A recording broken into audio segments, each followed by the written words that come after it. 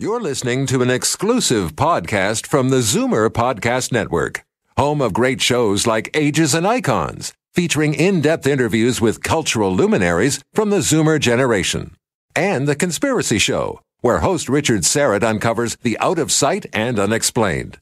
Find them and many other fantastic podcasts by searching for the Zoomer Podcast Network in your favorite podcasting app. You're listening to an exclusive podcast of Fight Back on Zoomer Radio, heard weekdays from noon to 1. Now, Fight Back with Libby Znaimer on Zoomer Radio. Good afternoon, welcome, and Merry Christmas.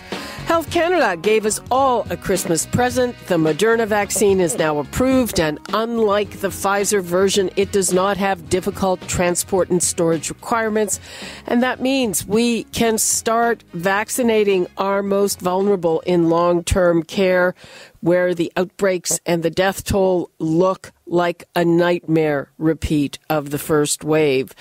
Meanwhile, we set yet another record of new infections as the holiday is beginning. We're still seeing lineups at GTA stores that are still open, and that's no surprise on Christmas Eve. And the latest scary talk is about the new mutation of the virus. Actually, I believe that's plural. There are several mutations, with a new variant in Africa, the latest one.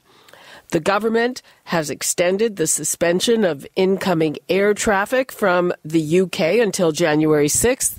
Will that do any good? And what about Premier Ford's demands for testing at the airport? Is that going to solve the problem? Is that where we have the biggest problem? The numbers to call, 416-360-0740, toll-free 1-866-740-4740. And I'd like to welcome Dr. Colin Furness, an infection control epidemiologist and assistant professor at the University of Toronto's Faculty of Information, and Dr. Raywat Deonandan, epidemiologist and associate professor in the Faculty of Health Sciences at the University of Ottawa. Hello and Merry Christmas. Good afternoon. So first of all, I really want to say how much we appreciate your time and all the good information that you give us, especially today, but every day, because we talk to you often, and thank you so much. Okay, let's get to it then. So we've just heard about a new variant, I think in Nigeria from Africa. Originally, the reporting was that the mutation from England had gone to South Africa, but it looks like South Africa has their own mutation, and that's what viruses do. So what does it all mean that there are mutations of the virus, Colin? All viruses mutate, and some viruses mutate a lot faster than others. COVID is a slowpoke, and that is, the coronavirus is a very slow mutator. That's actually really good news. So this isn't unexpected, and the other thing to think about is that as coronavirus has adapted to humans, or is adapting to humans, it is going to mutate and evolve in a way to be more contagious. So it's not a surprise, and we don't see enhanced danger.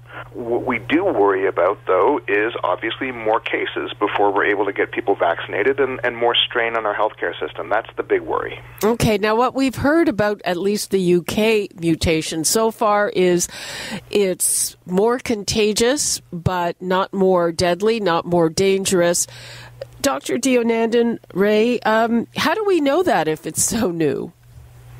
Well, first of all, it's not clear that it's more transmissible, more contagious. It seems a logical assumption to make. So the places where it's been detected in England, it's the most common strain in the places where the cases are spiking. So you can make the conclusion that, in fact, it is more infectious.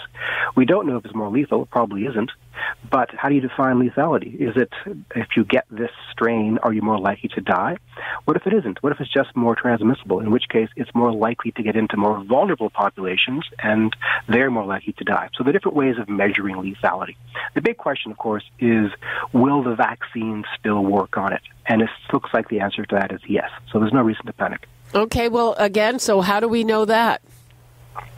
Because the mutations, to the extent that we've studied them, it looks like 99% of the proteins on the surface of the virus have not changed, and that's how the vaccines recognize it, by the proteins on the surface. Now, we'll know for sure in a couple of weeks because all the big drug companies are testing their vaccines against the new strain. But all signs point to right now the vaccine's working fine. Well, that is definitely reassuring. Dr. Furness, so we have closed our border to the UK until January 6th. Is that going to do anything, given that we're hearing about versions from different parts of the world? Every time we try and get out in front of coronavirus by closing things, we discover that it beat us to it. It's probably already here. It was probably here before it was noticed, and that's unfortunate. The bigger question isn't, is a travel restriction from the UK going to help? The bigger question is, what are we doing with open skies? Why do we have planes in the air? Why are we fostering international travel? Why do I get seat sale emails from Air Canada almost every day? Me too. This makes no sense. That's just incredibly dangerous for Canadians. We need to stop traveling. We just need to stop traveling for a few months. Okay. The other thing is, now the Premier went on one of his famous rants saying we need to have testing at the airport, testing of inbound passengers. My observation for these things, that he was shot down by others who said that really only 1% of the cases are coming in from the airport. And my observation is we really can barely test the people locally who have to be tested. He said if the federal government doesn't do it, we will. Well, with what? Who wants to take that? I'll take it. It's Ray speaking. First, if you look around the world at the countries that have done a good job of controlling COVID, they've got three things in common. Number one, they acted early and hard. Number two, they got really good at case detection. And number three, they patrolled their borders well for incoming infection. So to that extent, it's not a bad idea to make sure that incoming travelers are not infected if you have the capacity to test. It's a good place to put our rapid testing capacity in place. But keep in mind, just because you test negative, it doesn't mean you're not infected. It just means you're probably not infectious at that moment. So it's not a passport to go walking around society. It just means maybe we can shorten your quarantine.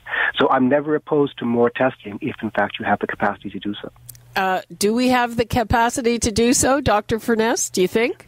Well, I think if it were up to me, and honestly, I'm increasingly wishing it were up to me, we would be growing our testing capacity. We would have been growing our testing capacity through things like pool testing and essentially just adding more bodies to the process so that we could do what we really need to do, which is put public health in schools, test in schools.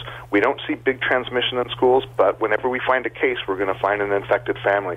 So for Mr. Ford to have absolutely avoided doing any kind of systematic surveillance testing in schools for 4 months and then turn around and point fingers at the airport is just a bit baffling to me, to be honest. We should be focusing on community transmission. We should be limiting travel and focusing our testing on community transmission. I think Mr. Ford has mismanaged it, and I think he's trying to distract attention.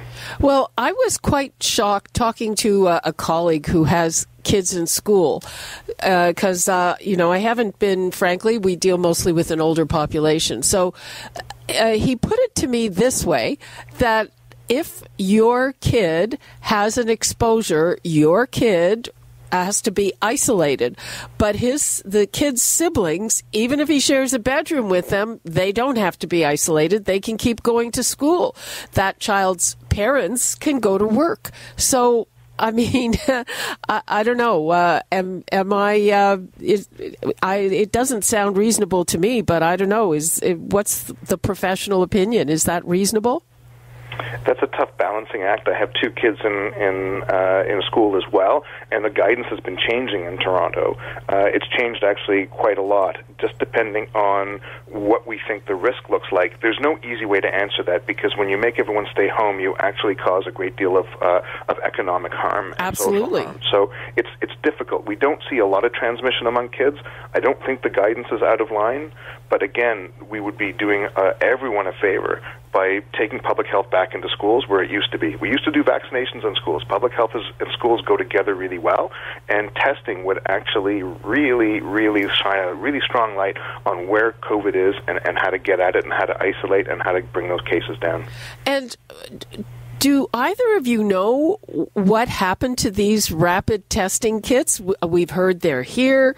We've heard they're not being distributed. One idea was to put them in long-term care so people could be tested all the time. You want them in schools.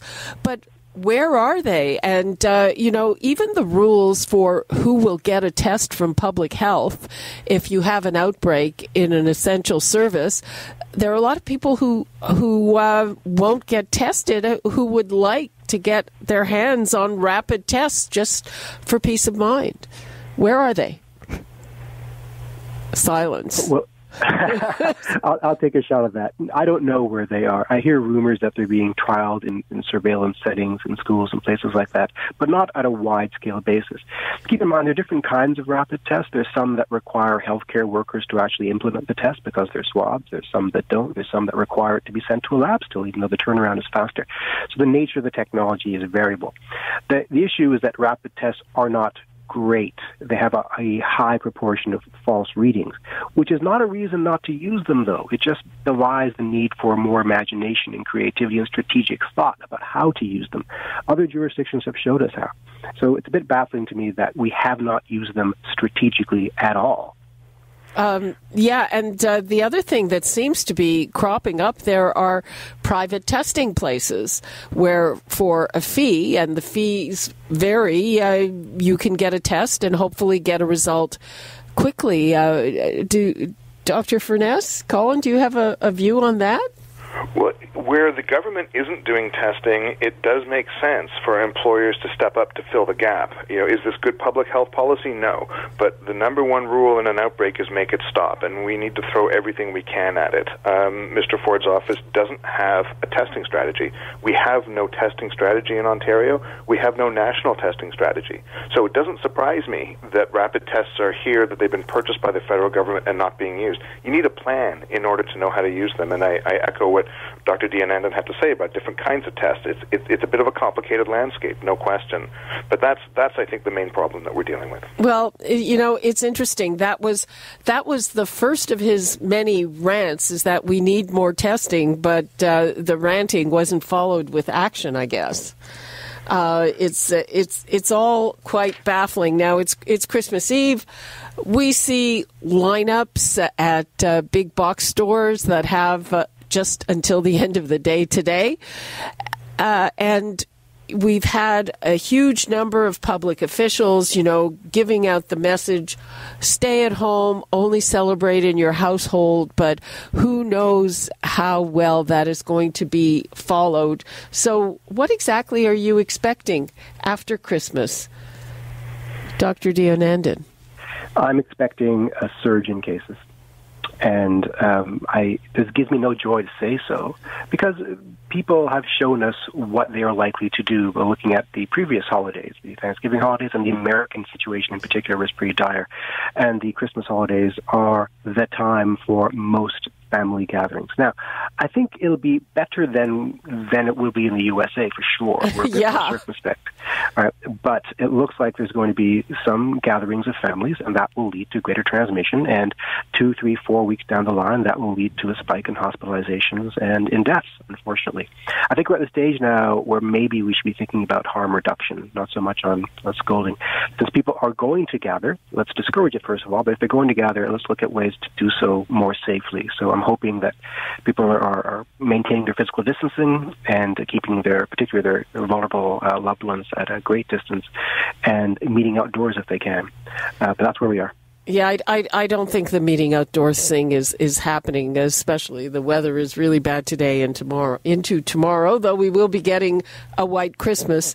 Apparently, Dr. Furness, I think if memory serves, the latest modeling says that we're going to hit those 5,000 cases no matter what. Is that right?